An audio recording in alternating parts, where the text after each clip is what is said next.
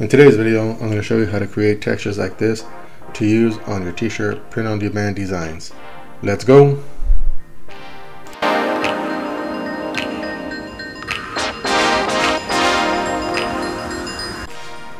So to begin, I'm going to open various files. I'm going to start with wood.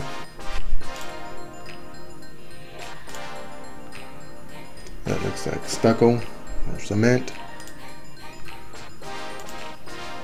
And some bricks. Now we're going to turn all these into textures that you can use in your designs. Let's start with wood. Now all these are going to have the same basic process. Go to image, mode, grayscale, so it immediately turns it black and white. Now you just go to colors, levels, and adjust the levels. There. So just lighten it up a little bit because we usually use white full opacity. So that's pretty good. You can still see the grain of the wood. You see the lines of the planks. Yeah, that looks pretty good right there. Okay, and that's it. Now let's test it. Let's see what it looks like on the design. I just got this design off Pixabay just to test these out. So we're going to use the same process as we did in the last video. Right click, add layer mask, white full opacity, add, right click, copy, make sure your layer mask is selected, right click, edit, paste, and there you go.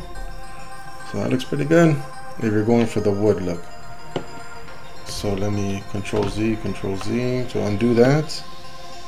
Now let's try in this one. Same thing, go to image, mode, grayscale. Doesn't look like much of a difference, but trust me, it does work. Go to levels and do the same thing. Just adjust it to your liking. Actually, that looks, let me bring the dark side up a little bit. Go. That's really good right there. Okay. Right click, edit, copy. Now let's apply it to our image just to see what it looks like. Edit, paste. That looks really good. Now just for fun, let's take a look and see what the bricks look like. Image, mode, grayscale, colors, levels. Slide lower a little bit. Too good right there. There we go. Something better. There it goes. I think that looks pretty good. Let's try it out. Okay. Right click, edit, copy. Right click, edit, paste.